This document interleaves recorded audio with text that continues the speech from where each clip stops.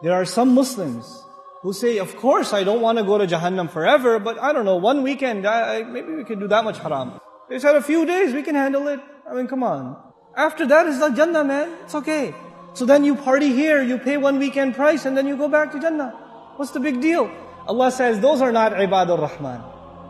Ibadur Rahman are the people, the special people to Allah are the people who say, Ya Allah, I don't want to see Jahannam, not for a day, not for 2 days, not for a minute, not for a second. I don't want anything to do with Jahannam. Bismillahirrahmanirrahim.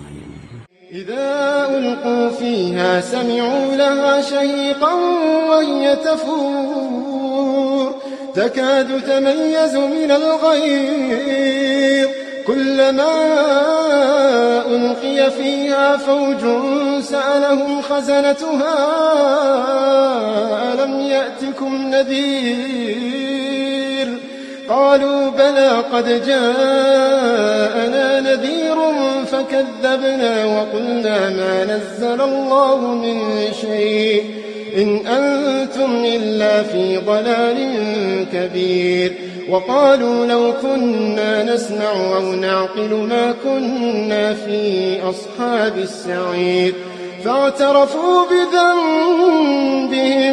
فاعترفوا بذنبهم فسحقا لأصحاب السعير.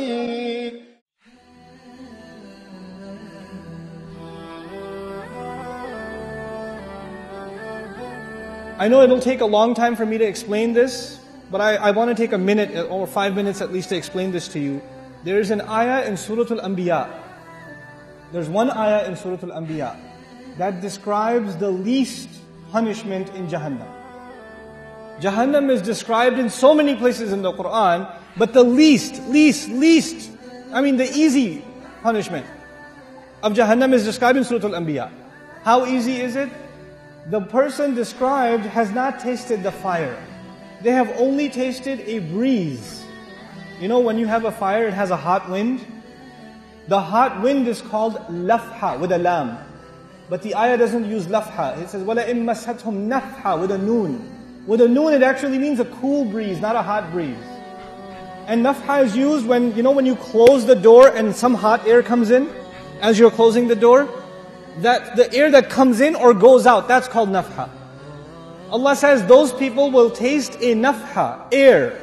Not even inside Jahannam, where? Outside. They haven't even gone in yet. And they didn't taste fire, they didn't taste lava, they didn't eat anything.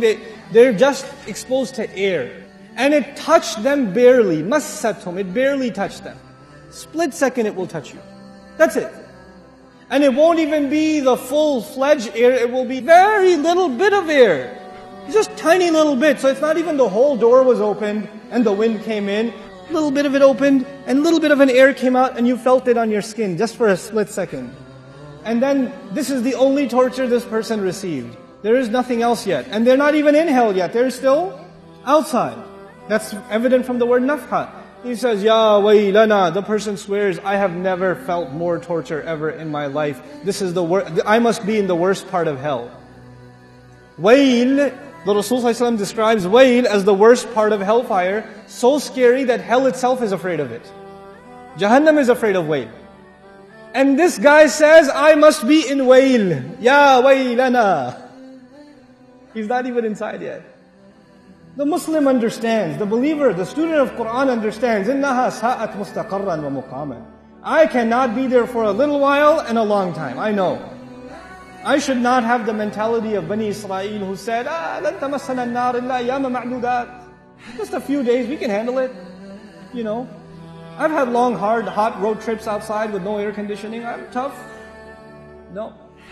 إِنَّهَا سَاءَتْ مُسْتَقَرًّا وَمُقَامًا. This is a category by itself.